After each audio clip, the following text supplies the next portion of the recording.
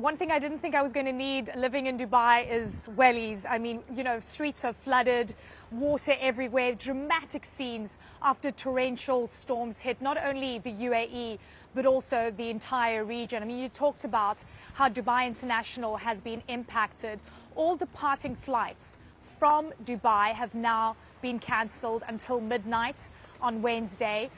Which is pretty significant given the fact that most people can't get to the airport. You've got scenes like this, you know, flooded streets, and specifically the main artery feeding into Dubai International completely shut down. We've got some of those images, and you see cars submerged, people trying to get out. Frankly, people rallying together to try and assist each other.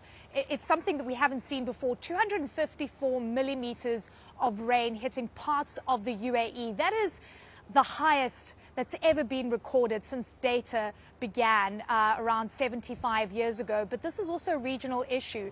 When we look at what happened in Oman, at least 17 people have lost their lives. Now, it is unclear whether people have lost their lives in the UAE.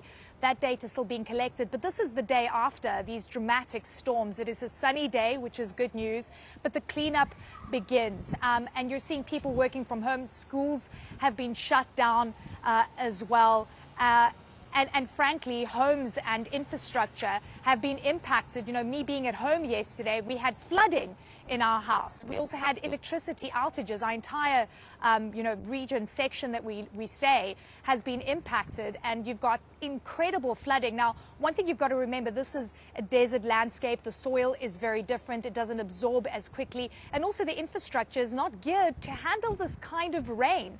There aren't enough drainage systems. Most of that does exist, basically blocked by sand. Me getting to the office today took me around 45 minutes, where it usually would take 15 minutes. It's eerily quiet.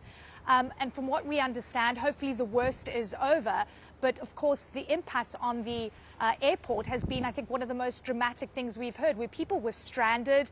They weren't able to leave. The people that had arrived, from what we understand, the connecting flights are still pretty much operational. But anyone wanting to leave Dubai or the UAE from Dubai International, that has been halted.